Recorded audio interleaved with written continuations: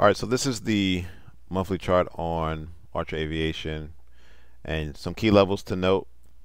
You have the bottom at $2.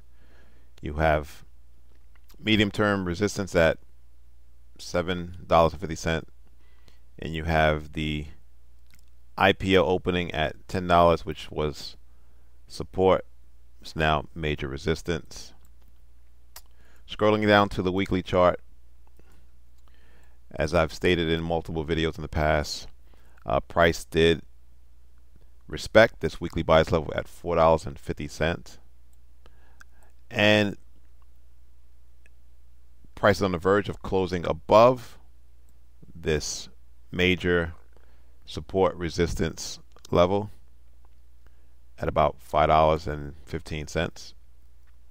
So all good, right? And now let's look into the fundamentals, because there's some good news on the fundamental front as well. This is coming from investorplace.com, Archer stock. Archer Aviation teams up with Beta Technologies on eVTOL charging.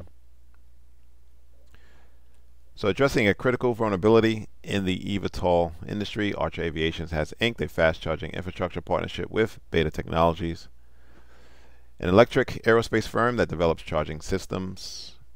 According to a press release, the agreement between Archer and Beta represents an industry first to accelerate the rollout of an interoperable fast charging system across the electric aircraft industry. Specifically, Archer is utilizing 2 of Beta's Charge Cube systems at Archer's flight test facilities, as well as a number of Beta's Mini-Cube mobile charging systems, which Archer plans to rapidly deploy as needed. So this is a good move for Archer Aviations, and kind of puts them in the lead against the competitors at the moment. Notably, Beta systems use the combined charging standard, a type of charging connector for EVs that favor in North America and Europe. Just as importantly, the company's charging solutions are already in use at 14 locations across the eastern U.S., and work is underway to install them at another 55 locations along the eastern Gulf Coast. Fast charging is critical to ensure rapid turnaround times between flights, explains Adam Goldstein, Archer founders and CEO. A widespread fast charging system is critical to ensuring electric air taxi reaches scale in the coming years, and this collaboration between 2 industry leaders is an exciting step towards achieving that. While Archer stock has only moved up modestly today, it has been on the move over the past 5 sessions. We'll look at that, gaining roughly 4% of equity value, and there's a reason why, right? Price just came into that weekly bias level at $4.50 and has been moving higher. With the development and proliferation of fast charging networks for eVTOLs, it's possible that this recent move may attract additional investor dollars. The question is Kathy Wood's going to buy more, as she's already got a hand in the company, started moving in aggressively over the last couple of months. All right, so let's go back to the charts, and let's look at this level on the daily chart.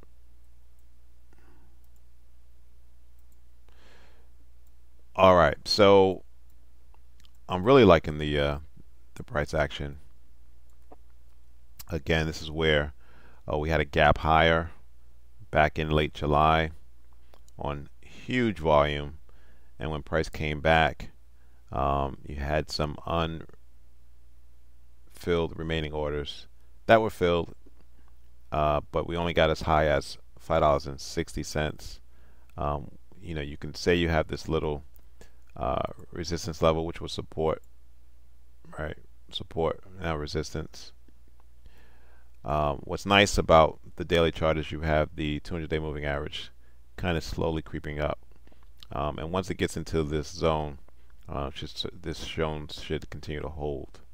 Now, yes, you penetrated the zone deeper, 100%.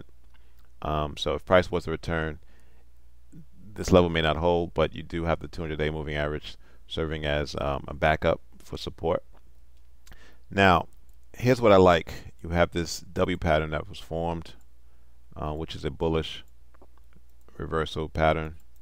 And so if you get a breach and a close above this $5 and say 60-cent level, in theory what should happen is price should come up, retest that, which is the apex of that W, and then move higher, right? So going into next year, I think prices will rise, and I'm targeting the $7.40 as the next price level. Again, once and if price breaches and close above the $5.60 level, in particular on the weekly chart. Thanks for watching. Subscribe. Please like the video.